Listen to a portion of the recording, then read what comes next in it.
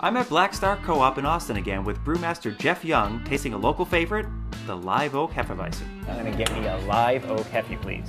A beer with a beautiful color of almost mystical quality. It's a vibrant, creamy yellow that seemingly glows in the sunlight, yet you can't quite see through it. If you're like me, you'll find yourself mesmerized by it, staring at it. If you don't bust out your smartphone and take some beer porn shots of this bad boy, your Instagram followers may never forgive you. Hell, Sherwin-Williams and Benjamin Moore should make a paint color called Live Oak Hefe. But the wow factor doesn't stop at the color. The nose and the taste of this Hefeweizen bring the cloves in droves. It's like someone transported your face to Bavaria. You're gonna want some meat. Germans love meat. And this is no lawnmower beer, it's got punch with a 5.2% ABV. Hi, I'm Mike Langford, and this is Locapore, the show about locally brewed beer.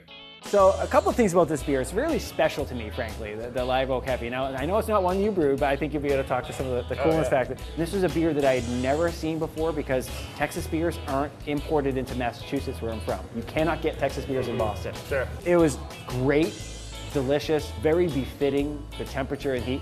But there's also one really interesting thing about it. Number one, the color is absolutely spectacular. It holds the lack of clarity, if you will, the cloudiness, the entire time you drink it. It doesn't settle. But also, and I can't wait to get it, it smells of and tastes of clove. And I'm immediately transported back to like being 9 years old when my mother, she used to bake a ham. And she would put cloves all on the ham. The house would just smell phenomenal, right? And so it's like a time machine beer almost. Like it's like this relaxing time machine beer. So that's what I get. So I'm really excited to be covering this. And I know it's not yours, but I thought it'd be kind of fun to talk about it. So as a brewmaster, as a guy who just, and a chemist, a guy who just knows stuff, like what the heck is the difference between a wheat beer, a blonde, or a Hefeweizen? Yeah, these are really interesting beers. So a Hefeweizen is kind of a traditional style from Germany. Hefe meaning yeast and Weizen meaning wheat. So there's the yeast aspect and then there's the wheat aspect. I think the bigger contributor to some of these wheat beers and what people think of wheat beers is actually the yeast and the fermentation flavors that come along with that specific kind of yeast. So the haziness is coming from the yeast still in solution. So you're drinking yeast. So the yeast is actually still kind of just like suspended in It's in suspension. Yeah, it's in suspension. In addition to that, not only are we tasting the yeast, but the yeast byproducts during fermentation are very special with this kind of yeast. And they will produce phenolic compounds. And some of the subcategories and descriptors of phenolic compounds would be clove. Smokiness, so Band-Aid, clove. It is a product of the brewing and the fermentation, right? Yeah, and that's where a lot of actually beer flavor comes from fermentation. You know, we add great malts and great hops and they come through, but a lot of the compounds, the majority of just these random compounds are all created during fermentation and all combined make up some very distinguishing kind of flavors. With the Hefeweizen, during fermentation, it produces two categories of flavors very largely, and that's the phenolics, which you're getting some of that clove, and then higher alcohols / esters, where you're getting some of that banana character. Okay, so banana is a big one. Does it depend upon the strain of yeast you choose, or the length of brewing, the time you let it ferment or whatever that creates heavier banana versus clove? Because this is actually the first one that I've ever experienced, and maybe just because I haven't experienced a lot of this style,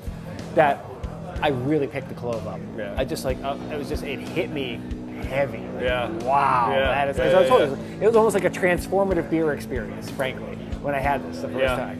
Yeah, the clove is a little more specifically to the yeast, because you can have other kinds of beers using other kind of yeast and still get some banana character. So this beer kind of combines those two in different ways, and that's part of kind of controlling the fermentation, making sure your yeast are able to produce those compounds, not overproduce them, I think is a really important thing in these kind of beers. That's interesting. That's fascinating to me.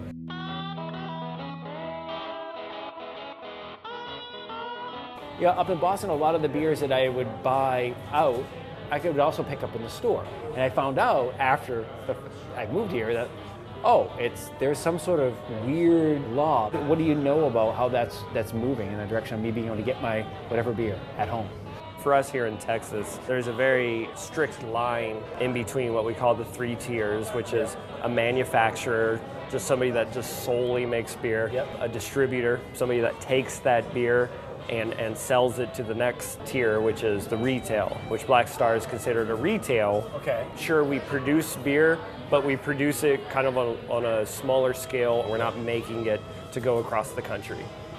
Now, along that line, can I get your beer and bring it home like in a growler or something like that? Oh. So they allow you to do that, which is awesome. Okay. As long as you purchase it here, you're allowed to take it with you and do whatever you want with it.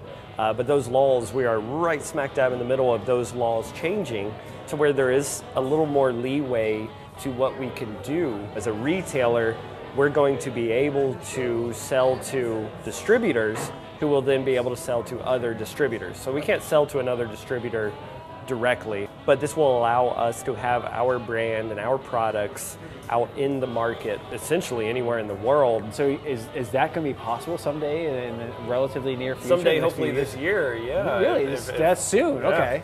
By the end of 2013, we could be on shelves on places, and that is really exciting. So here's the issue.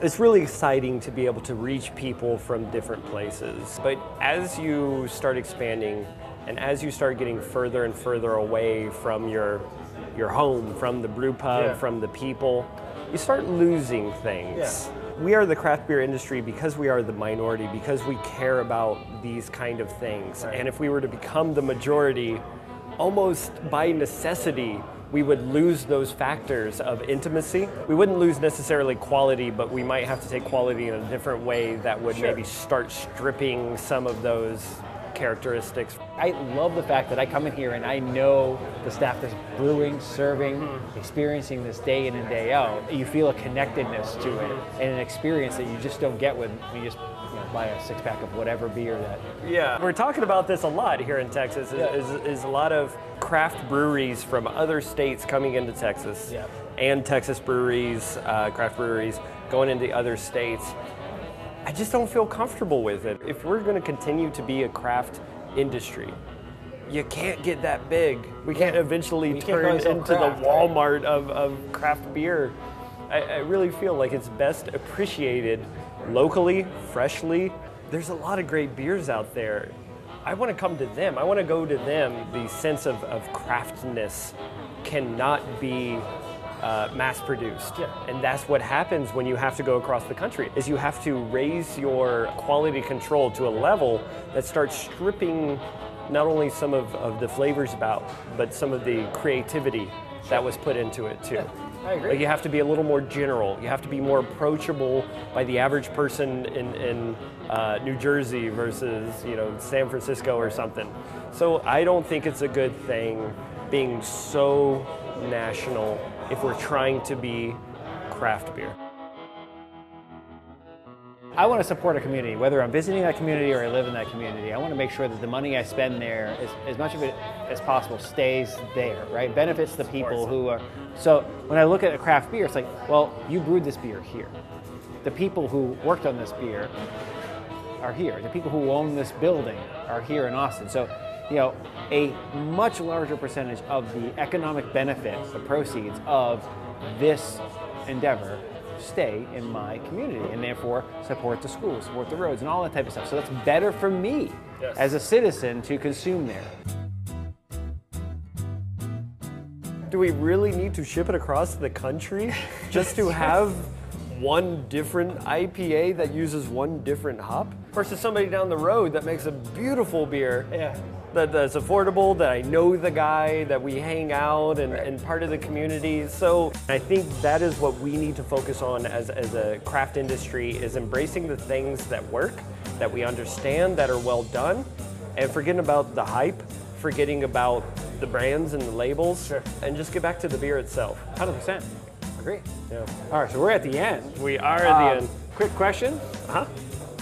So I've already told you my experience with this beer. So I just, like I said, I get tons of cloves, tons of summer, hot.